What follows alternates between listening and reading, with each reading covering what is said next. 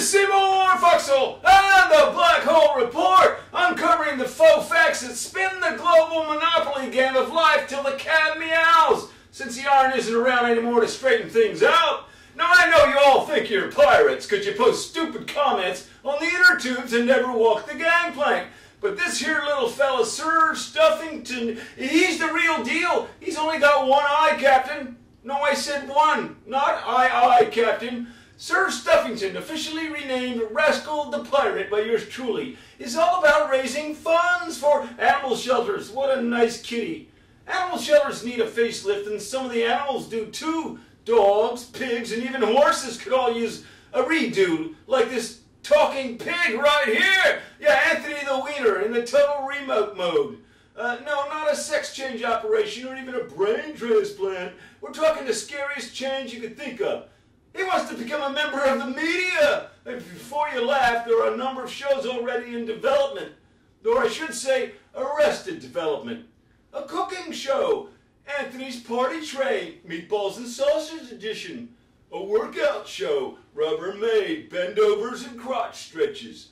A history show, our founding philanderers, slaves to fashion and father of the bridegroom and the kids. And finally, a tell-all documentary. I wish I was not an Oscar Mayer Wiener. If Wiener gets his shot, I'm sure he'll stick his mic in somebody's face.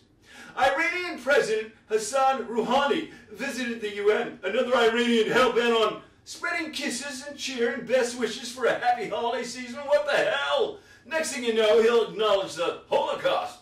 Well, he did. Yikes. They must really be running out of episodes of Bonanza to run on state TV. Listen, I know you're all spiked that reruns are over and new TV shows are on, but the Ted Cruz Comedy Hour went down in flames after an all-day marathon. Cruz wanted to stop Obamacare in the Congress. Stop me if you've heard this before. And started a grandstand talkathon to blabber his way out of funding for Obamacare, even though that wasn't going to happen.